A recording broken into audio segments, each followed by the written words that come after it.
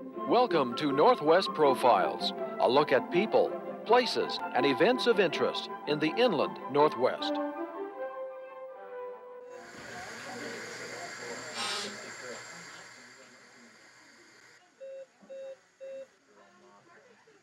The sights and sounds of modern miracles. Human life so fragile and vulnerable, getting the help it needs to grow strong and survive. Sometimes it takes drugs and surgery. Other times it just takes time. And breath by breath, Forrest Bird's inventions give these babies time. The ventilator basically is working to fill the baby's lungs with oxygen or air mixture and exhale for the baby when the lungs are too immature, too premature to function normally without support. Ventilators basically like blowing up a balloon. You blow and then you let out. You blow and you let out. Before the advent of the baby bird ventilator for newborn care, by and large, very, very few of the smaller prematures, babies less than even 4.5 or 5 pounds, babies that are considered big by today's standards, about 95% of those babies would die if they needed, other than just what was available at the time was an isolate full of oxygen. These days, as opposed to that kind of tremendous mortality rate, probably 95%, 90 to 95% of all of these premature babies will survive, and most of those will do well. Remember, this was the heart pump, yeah. In his lab overlooking Lake Pend Oreille, Dr. Forrest Bird continues his work designing and manufacturing medical respirators. With his wife Dominique, he evaluates a prototype of a new generation of respirator, capable of gently delivering 1,000 tiny breaths of oxygen a minute to fragile lungs. It is another landmark in a field Dr. Bird has led for over 40 years, since his invention of a respirator called the Mark 7. And that was probably the first mass-produced clinical respirator that could be used on the smallest neonate or the largest adult.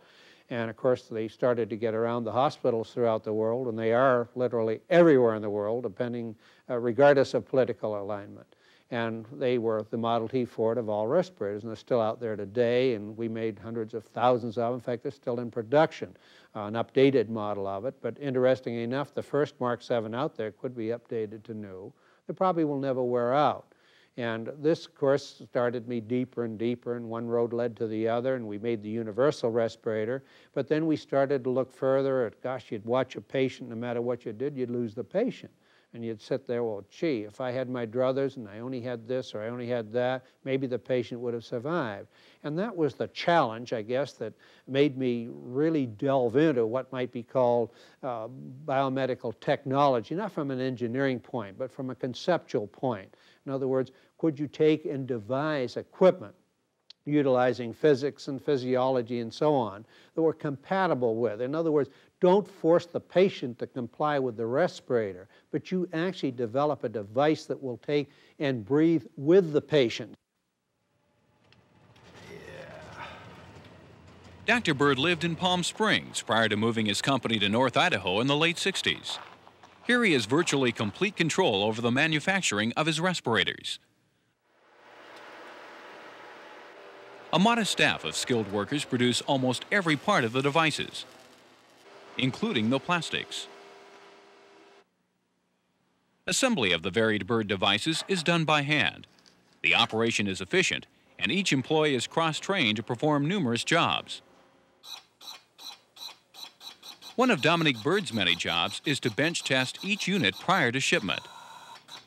The most meaningful thing is the mothers on some of the babies that went home that might not have gone home otherwise have taken the time to write us. At Christmas time, they sent us cards with pictures of their children maturing and so on. Now, some of them are mildly handicapped, but most of them are normal.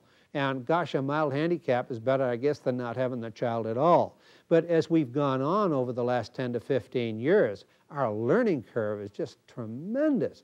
And now many of the 5 or 6% of the babies that we couldn't save with the baby bird come through with flying colors because we're able to handle them easier. And that's why it's so meaningful. It's fun.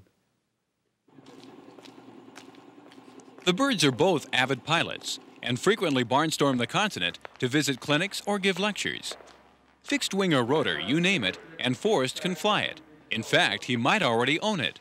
The Byrd Air Force presently stands at 14 aircraft strong. I guess my mental escape is my aviation. My daddy was a World War I pilot. At 14, I soloed, and that's what brought me into this, through the military and so on. So my life has been built around airplanes. And if I hadn't had the flexibility in my airplanes, I couldn't have been all over this world flying my own airplane with a bunch of respirators in the back. I could be in New York one day working at Bellevue Hospital. I could be working in LA County Hospital the next. And the airplanes gave me my freedom, but also it was a tremendous mental escape. You get up in the airplane and you look down and you got a massive problem and everything looks so obscure and so little down there. You realize how small your problems are. As a pilot in the Ferry Command in World War II, Byrd flew a wide variety of Allied and enemy aircraft. The altitude of the American planes was limited by an oxygen delivery system that didn't work too well above 28,000 feet.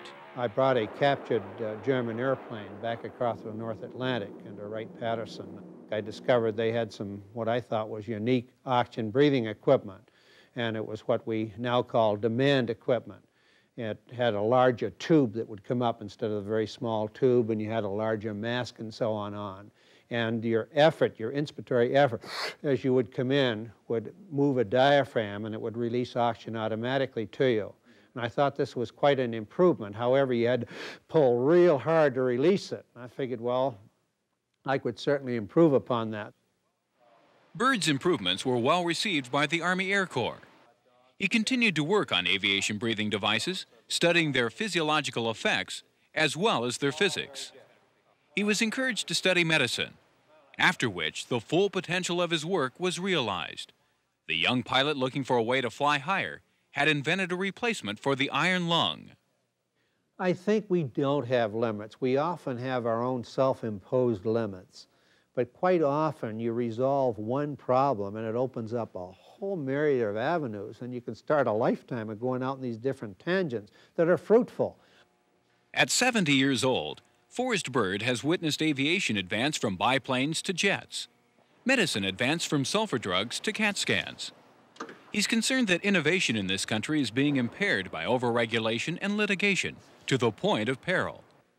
A young Forrest Byrd couldn't do things the way he did, but that shouldn't stop him from trying. So many people will get up just to the point of fruition when something's going to bloom, and they leave it. They procrastinate. You see that everywhere, in every single thing. And I think one thing that bothers a lot of people is they get an idea and they think it's the only idea they're going to have. Most people have millions and billions of ideas, but when you have one that you think is unique, follow it through. And especially then you get in so that you get conditioned to an area. And the longer you're conditioned to an area, the greater your deductive and inductive base. Now, it's the inductive base, the experimental base that you build up in a certain field that allows you to excel and move ahead.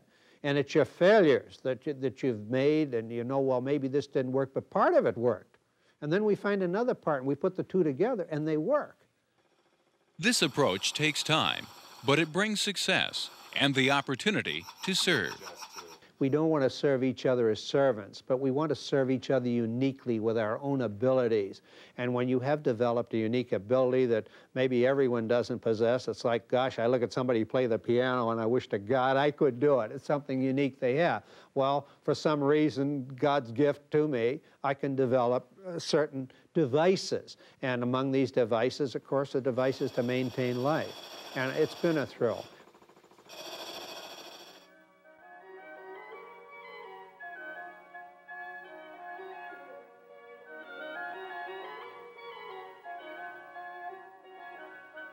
If you have a topic for Northwest Profiles, send it to KSPS-TV, South 3911 Regal, Spokane, Washington, 99223. Northwest Profiles is a presentation of KSPS-TV.